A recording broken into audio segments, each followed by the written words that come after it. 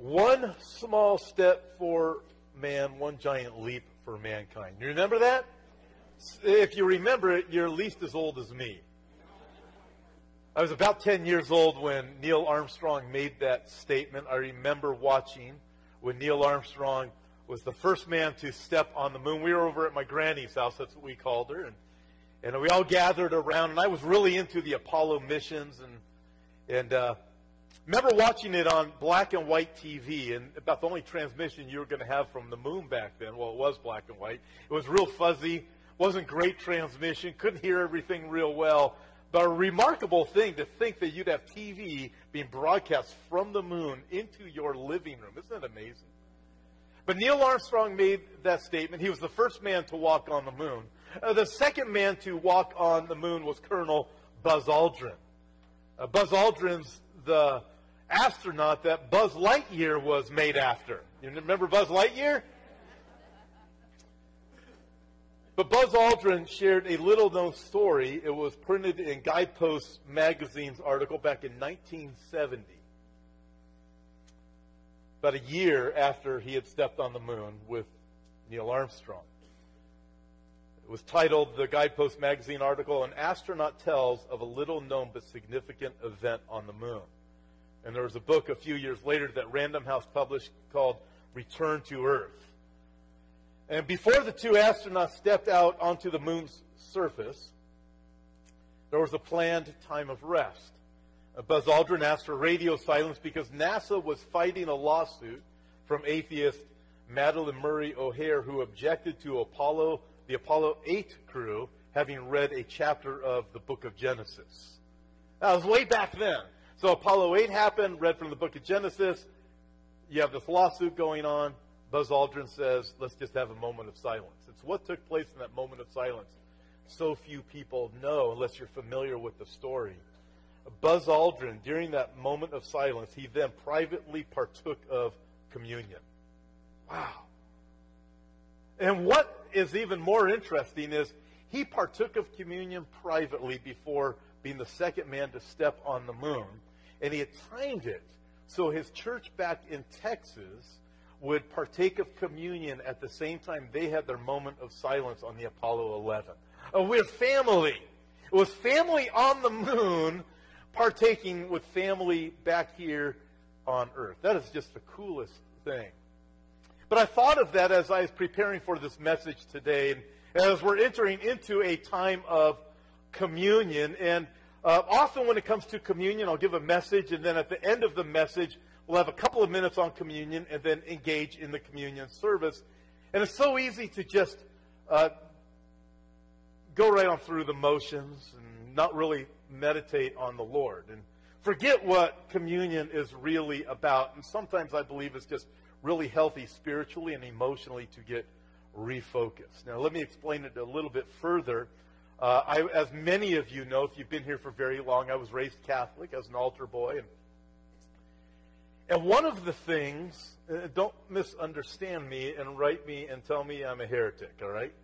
I'm going to tell you, one of the things I miss about the Catholic Church was the reverence that took place during communion. Now, I understand the doctrinal differences. You don't have to explain it to me. I probably know them better than you do, all right? But there's a certain reverence.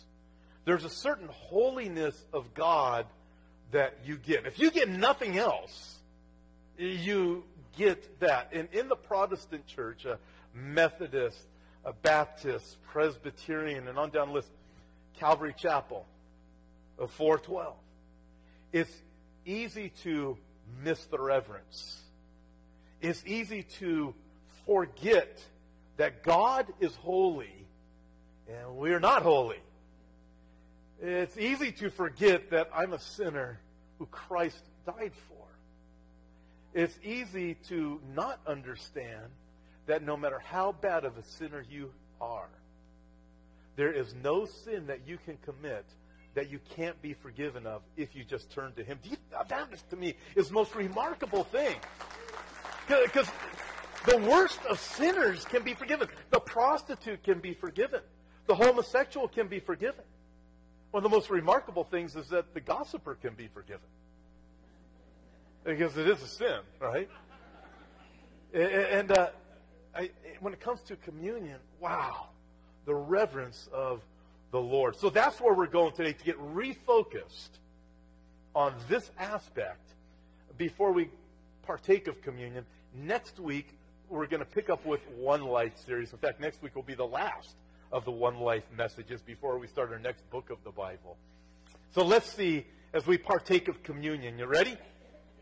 1 Corinthians chapter 11, beginning in verse 17. Now, in giving these instructions, Paul writes, I do not praise you, since you come together not for the better, but you come together for the worse. In other words, you guys are messed up when you come together. Now remember, he's talking to believers in Christ. For first of all, verse 18, when you come together as a church, I hear that there are divisions among you, and in part I believe it. In other words, I believe the reports that are coming to me about you guys. You got issues. Division. Verse 19, for there must also be factions among you, that those who are approved may be recognized among you. Therefore, when you come together in one place, it is not to eat the Lord's Supper. For in eating, each one takes his own supper ahead of others, and one is hungry and another one is drunk. What? With an exclamation mark, verse 22. Do you not have houses to eat and drink in? Or do you despise the church of God and shame those who have nothing? Shame those who are poor? What shall I say to you? Shall I praise you in this? Not a chance. I do not praise you. Well, let's stop here for a few minutes and get what's going on here. There's problems in the church. And Paul is going to bring up two meals, the communal meal, which we just read about, and then the Lord's Supper, or the communion meal. And with the backdrop of this communal meal, Paul is saying there is a problem, and at the communal meal, you're not getting along with each other. In fact, you have serious issues in your heart toward each other. And then you partake of communion as if everything is good. This should not be so. So let's get some basics in the understanding of what communion is. And during communion, there's two elements that are passed out. There's the bread and the cup. The bread represents the body of Jesus that was hung on the cross and beaten. And the cup represents the blood of Jesus that was shed, because the Bible says without the shedding of blood, there is no forgiveness of sin. And in the cup that we use, we fill it with grape juice. Some churches use wine in their cups. In fact, I was officiating a wedding. It was several years ago, and it was at another church of a particular denomination. And the pastor at that church agreed to allow me to be the pastor that officiated this wedding. And he only had one thing he wanted to deal with on me before I did the communion service. He said, in the communion service, in the wedding service, when they have communion, they're going to use real wine. They're not using none of that grape juice. Do you understand? I'm saying, that's what you're having an issue over, or whatever. So I said, yeah, that's fine. Whatever you want to do. So I just thought it was interesting. I also thought this is interesting. When I was very young, I was about 10, and when I was an altar boy in the Catholic Church, I had full access to the wine cabinet. Because you would fill up. How many of you were raised Catholic? So you know those big old chalices, I think they're called. It was like 10-year-old boys filling those things up with wine. And that's when the trouble starts. And praise God for salvation. But anyways, so there wasn't much reverence at that point. But when we look at the bread, and you look at the cup, right, the two elements in the communion service, we remember that Jesus took the cup of judgment. So when we partake of communion, we get the cup of forgiveness. It's a reminder of that. In fact, Isaiah chapter 51, verse 22, there Isaiah writes, thus says your God, the Lord and your God, who pleads the cause of his people. See, I have taken out of your hand the cup of trembling. I have taken out of your hand the dregs of the cup of my fury. You shall no longer drink it. Wow, that was a promise to the people of Israel. You will not have the cup of my fury anymore. You will not have the cup of my judgment. You will not have the cup of my trembling. And when you translate it into the New Testament, for all those who are in Christ Jesus, we understand that Jesus drank the cup of judgment. Jesus took on the cup of trembling, the cup of fury, so that by trusting in Christ, we wouldn't take on that cup of judgment. By believing in him, we recognize he was judged, so I won't be judged. And when we partake of the communion elements, that is what we recognize. Man, I have forgiveness. Jesus was judged for my sins as if he committed my sins. Wow. So that I wouldn't be judged for my sins. In fact, Jesus said of himself in Luke chapter 19, verse 10, for the Son of Man has come to seek and save that which was lost. Who's lost? If you're a sinner, you are lost. And then if you're in Christ, you are found. Christ found you, by the way. I was lost, but now I'm found. Amazing grace, how sweet the sound. And this forgiveness is for anyone. It's for reprobates. It's for sinners of all sorts. It is for the prostitute. It is for the drunk. It is for the one who cheats on their taxes. It is for the gossip. It is for the thief. It is for anyone who will come to him and ask him for the forgiveness of their sins. And in fact, as we have been going through the One Life series, we've met all these different people that Jesus ministered to and he saved. Remember the man at Gadarenes? He had a legion of demons in him, and Jesus cast the demons out of him. Remember that man? We have the man at Gadarenes. Mary Magdalene also had demons in her and was a sinful woman, and Christ reached her and forgave her.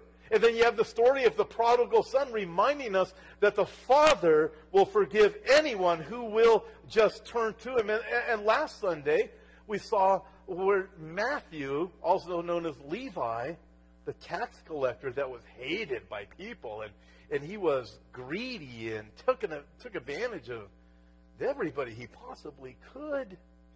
And Jesus reached him and saved him and forgave him and said, follow me. I love this because Jesus seeks and saves those who are lost. So with this as the understanding that we're sinners and Jesus saves sinners, to address the subject of the problem of communion that the people in Corinth were having, Paul reminds us of what we just read. It's the communal meal in verses 17 through 22. What is the communal meal? Well, essentially, it's, for a lack of other terms, it's like a potluck is how we would think of it today. In fact, in the book of Jude verse 12, Jude called it a love feast. But at this love feast, the people weren't feeling the love. The problem was this. There were divisions. There were very evident prejudices within the body of Christ. The haves would not help out the have-nots. The haves wouldn't associate with the have-nots. So what would happen is this group of Christians would get together to celebrate this meal together, and then after they celebrate the meal, they're going to partake of the communion service, the Lord's Supper, and they're all supposed to just act as if everything is okay. So if you were poor, this is what Paul is addressing. If you're a poor person, you hear all of the Christians are getting together next Sunday. And they're going to have a little Bible study and some worship, and then they're going to have a big meal.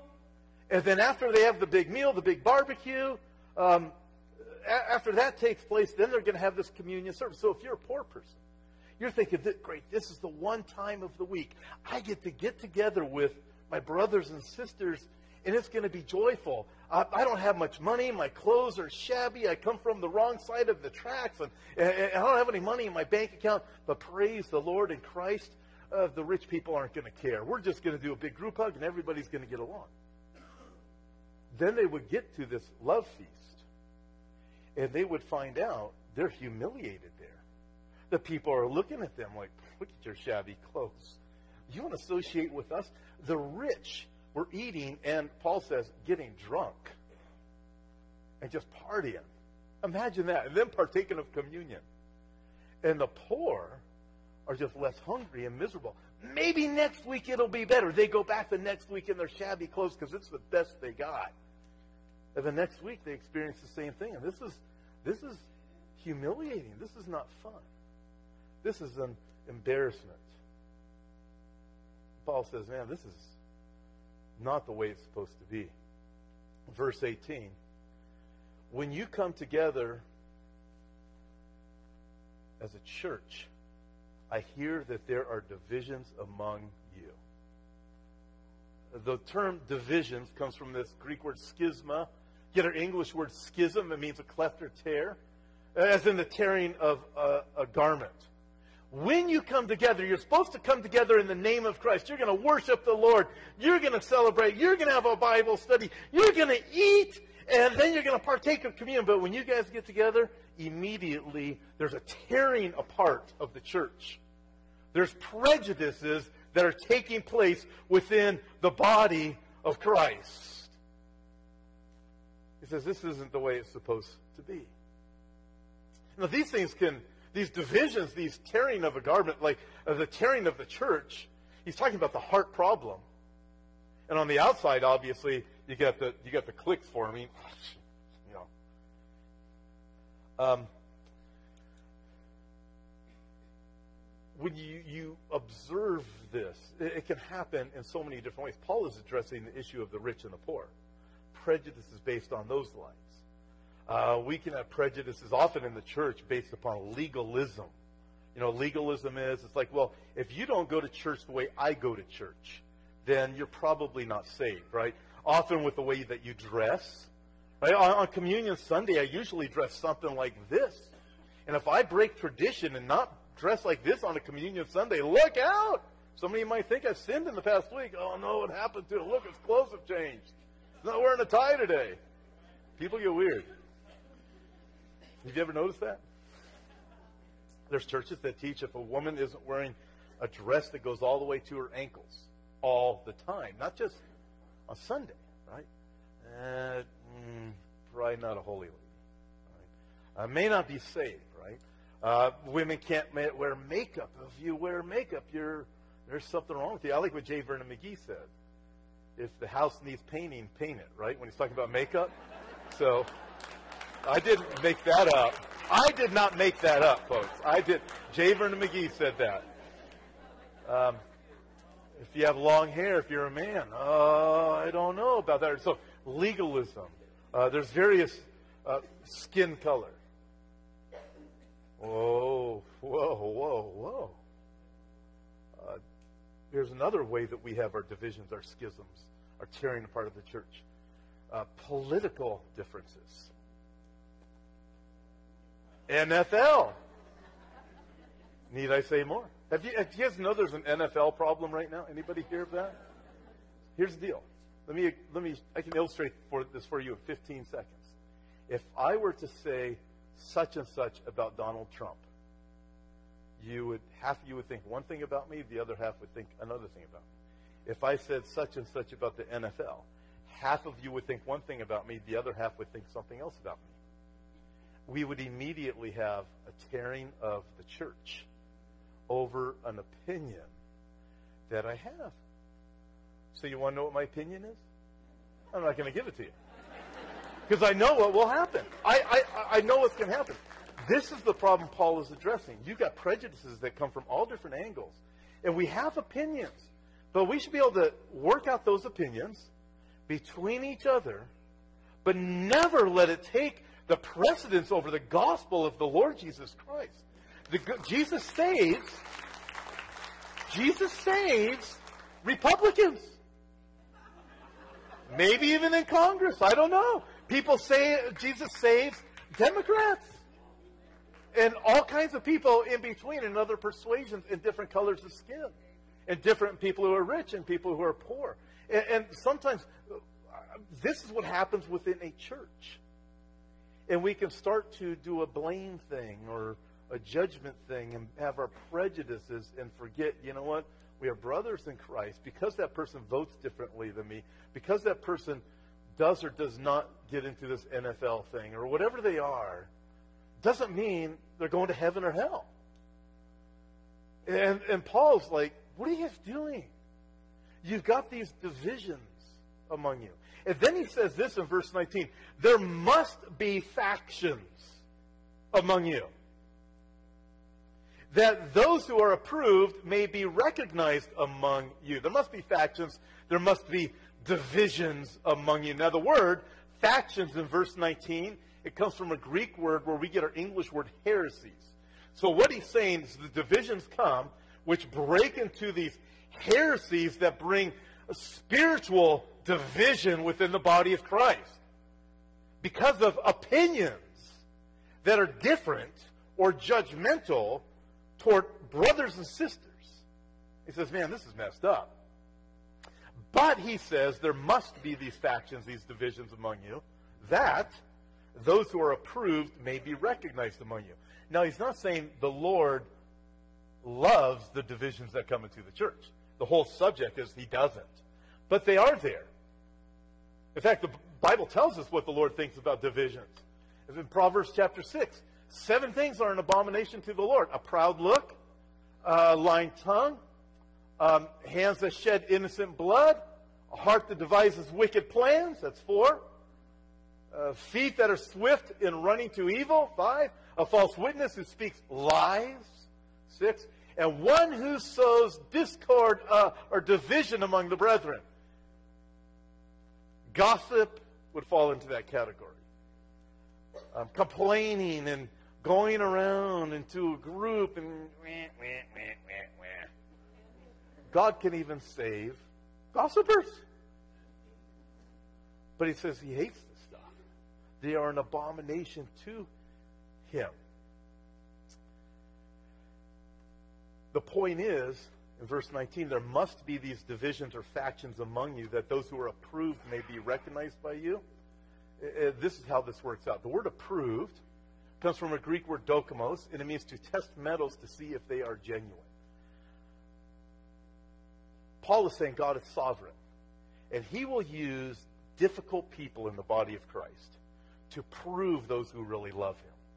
The way that metal is tested.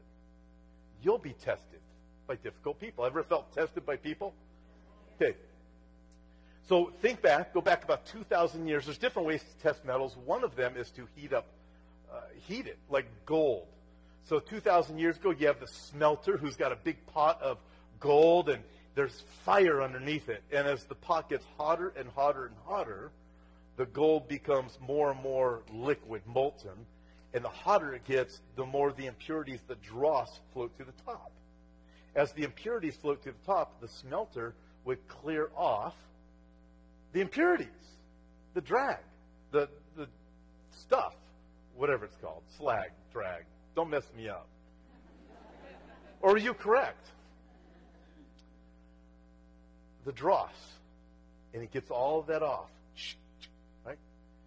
And the smelter could tell when the gold was pure, when the smelter could look inside the pot of gold, and it was like a mirror. He could see his face. God uses difficult people, difficult situations to test us. And when we are, verse 19, approved, it's like he will see the image of his Son in our lives. So God is saying, look, or Paul's saying, look, God is sovereign. He will even use those things to prove those who genuinely love him. I had a friend of mine who used to tell me, he mentored me when I was a brand new believer. And he used to tell me when I would have a difficult situation with a difficult person, he would say, those are opportunities to shine. I hated it when he would say that, because it was all the time. That's an opportunity to shine. But that's what Paul is saying. This is an opportunity for you to shine with the image of the Son working in your life. So you have this backdrop, the prejudices. And they can be for all these various reasons. In the case here, it's the rich versus the poor. The poor go away hungry. The rich are getting drunk. The poor are neglected. The poor are humiliated by the others when they should be welcomed into the body of Christ and fit into the mix. It's real easy to do that in a church the same way. Well, this person, they aren't, obviously they aren't supporting much. They shouldn't partake in this and they shouldn't partake in that. I praise the Lord for this church, because when we have like a youth retreat or something like that, people step up to the plate and say, I want to sponsor a kid, or I want to sponsor 5. That's the way it's supposed to operate. You know, and what a blessing it is. But we have the communal meal. That is the backdrop of the way it's not supposed to be. We have the communal meal, but we also have the communion supper. That's the Lord's Supper. So they get together for this meal, then they're going to partake of communion, the bread and the cup. And this is what Paul says. For I received from the Lord, verse 23, that which I also delivered to you, that the Lord Jesus, on the same night in which he was betrayed, he took bread, and when he had given thanks, he broke it and said, take, eat, this is my body, which is broken for you.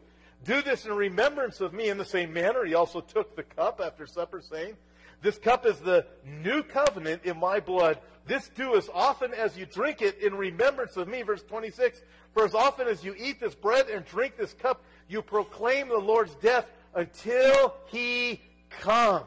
Wow. So they're supposed to be getting along. Paul is letting them know, you guys got heart issues. And then you partake of communion as if everything is good, and it is not. So he reminds them what communion is about. We remember. We have a time of reflecting, a time to remember what Jesus has done for us on the cross, that his body was given for us and his blood was shed for us, because without the shedding of blood, there's no forgiveness of sin. When you understand that this is all about you being a sinner, when you understand what communion really is, it really ought to cause you to get along a whole lot better. But Paul is reflecting back on the words of Jesus when he was at the Last Supper. So what we have, first of all, remember, right?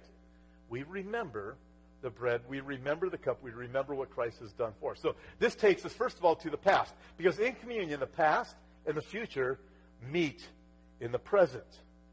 So he's reminding us and reminding the people in Corinth that Jesus, at the Last Supper, he initiated the first, what we call, communion service. Now, do you remember what the Last Supper was? It was a Passover meal, the last Passover that Jesus celebrated with his disciples on the same night that Jesus was betrayed by Judas. Remember that? So it's the Passover meal. What was the Passover meal? Well, the Passover meal was a reminder to the Jews and to us now that in ancient history, ancient Jewish history, and centuries before, when the Israelites were held captive in Egypt, Moses had gone before Pharaoh and said, if you don't let the Lord's people go, then this judgment's going to come upon you, and then this judgment. And he kept right on going through the judgments, and Moses would not let the Israelites leave the land of Egypt across the Red Sea into the Promised Land. So finally, God says, one last judgment, and this is what the last judgment is. At nighttime, on the particular night, death is going to come upon all of the firstborn out of all of the land of Egypt. It's going to affect all the Egyptians. It's going to affect all of the Israelites, all of the Jews, all over the land. The only ones that will not experience the death of their firstborn are those Jews who sacrifice a lamb and take the blood of the lamb and put it on their doorposts above and also on both sides of the doorpost. Those people who have the blood of the lamb covering their house, death will pass over them, and they will be freed from Egypt, and they will cross the Red Sea. Hence, Jesus was saying at the Passover meal, I am the Lamb of God who takes away the sin of the world. The lamb that was sacrificed in the day of Moses, and all of the lambs that have been sacrificed and their blood that was shed for Passover, all of them pointed to me, my body and my blood. Anyone who trusts in me for the forgiveness of sin will be forgiven. Spiritual death will pass them over. Therefore, when you die, you will not be judged for your sin. Death has passed you over. You will go from earth to heaven. The real, ultimate promised land. That's a pretty good deal. But I want to point this out, too. because it's just part of the communion service. When Jesus had the Last Supper with his disciples, this is a picture of Leonardo da Vinci's painting of the Last Supper, where Jesus has got the bread and he says, "This is my body," and he's got the cup. He's saying, "This is my blood." They were representing who he was, right? When you look at this, it wouldn't have exactly looked like this with Jesus there and the disciples on the side. It would have looked a lot more like this. They all would have been sitting around each other, leaning over and partaking of the Passover meal. It wouldn't have actually looked like this. This looks like Jesus did a photo op.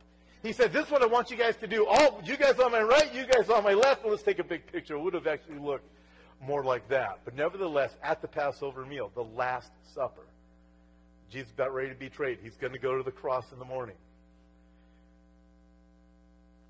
He's letting them know, "I am the Lamb of God who takes away the sin of the world." 1 Corinthians tells us, "For indeed Christ our Passover was sacrificed for us." We partake of communion in remembrance of what Jesus has done. And by the way, in accordance with the Bible tells us this, prophesying of Jesus, Psalm 34, verse 20, that not one of his bones would be broken. However, if you have a New King James Bible like I do, my Bible says here in verse 24, Jesus said, "Take, eat, this is my body, which is broken for you." Well, wait a minute. That says not a bone of his would be broken. And we know a bone of his wasn't broken, but here Jesus said, "This is my body broken for you." What is that all about? In a very real sense, the flesh of Jesus was broken. His flesh was torn open. It's interesting, by the whips and the beatings and the punishments. His flesh was torn open because of our sin, but here God teaches us that our issues, our divisions we have against each other are tearing each other apart and tearing into his holy name. He says, you come to communion because this is what it's a heart thing. You have prejudices, whatever they may be over. You have sin issues going on in your life. Because this shouldn't be this way.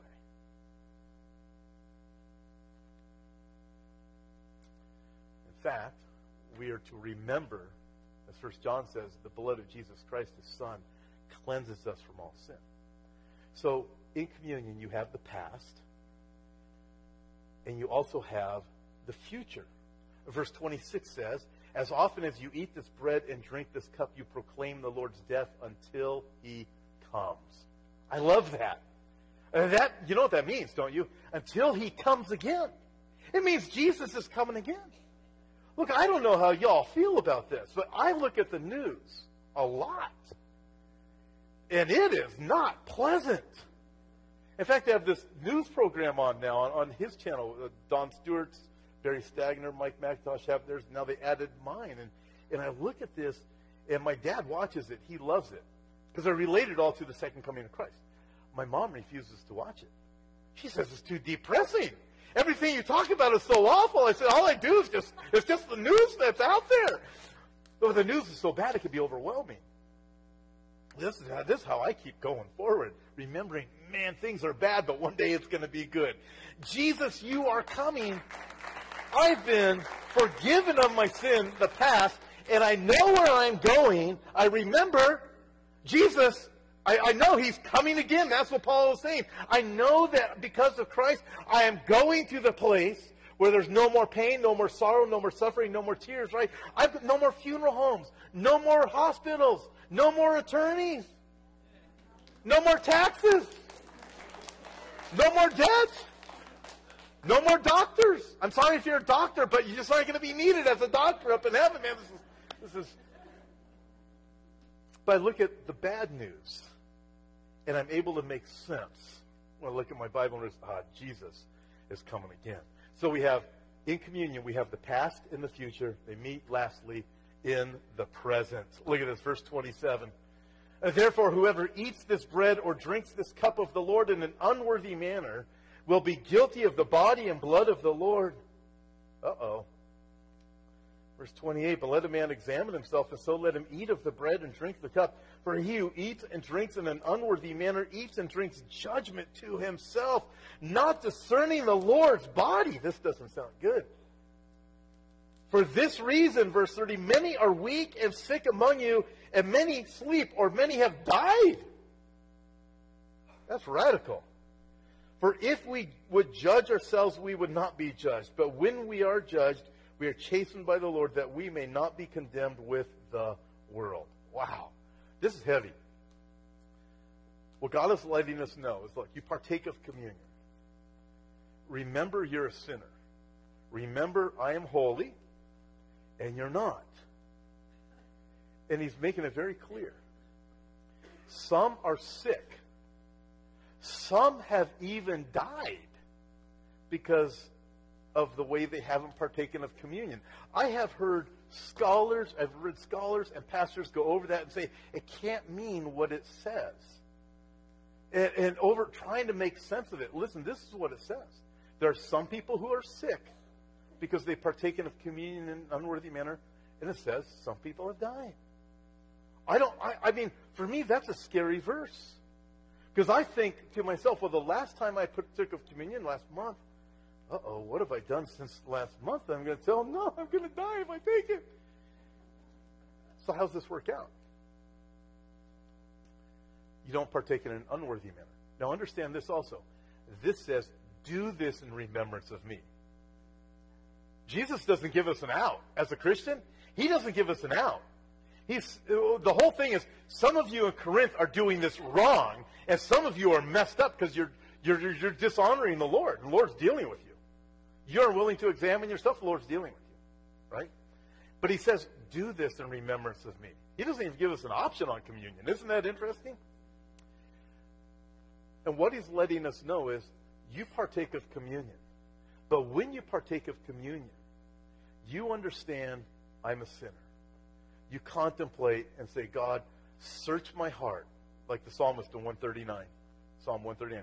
Search my heart and know my ways and see if there's any wicked way in me and lead me in the way everlasting. Right? We search our hearts. God, examine me. Partaking of communion is not about you being perfect and then you partake.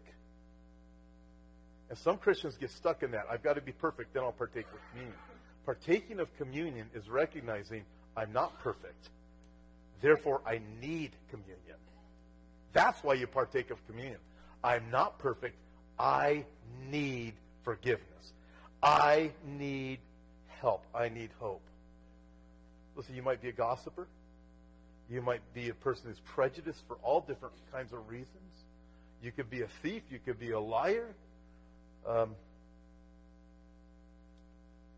There could be a habit that you've had. 20 years of being a Christian. 15 years of being a Christian. And you're saying, I can't get over the sinful habit, therefore I'm going to pass communion. No, let today be a new day. Fall in any of these categories. Let today be a new day. God, this is a problem I have. Cleanse me, forgive me, empower me, strengthen me to have victory in this area. You know what? The Lord may give you victory like that. And it may be like it is with me in some areas where, look, I've been a Christian almost 30 years. Very close to 30 years now. But with that, I know this, that I've got heart problems. But I know that I'm not as bad as I was 30 years ago. So there's this process. God is leading me on. So when I go to the place of communion, God, forgive me, strengthen me, give me victory here. And He is making me better. He is cleaning up the dross. He does purify me. And we recognize, God, I need you. May today's time of communion be that time of celebration for you, a time of new beginning for you. This is what communion is about. God, I am a sinner. I shouldn't pass up the elements. I need the elements. God, forgive me. Make this a new day, a new beginning for me.